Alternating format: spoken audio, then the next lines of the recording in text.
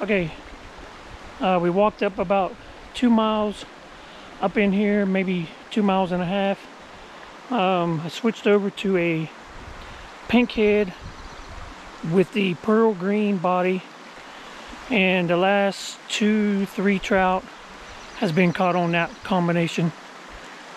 Before that it was blackhead, and then I was just switching out bodies. Mealworm gold, coal dust. They really liked the government cheese. I mean, I caught a lot on government cheese. So we're going to continue to fish here, and then we'll be heading out, because once that sun hits the water, you know, there's no sense in staying until the sun goes down. So as long as they're biting, we're fishing. Stay tuned. Catch you later. Fish on. GoPro, stop recording.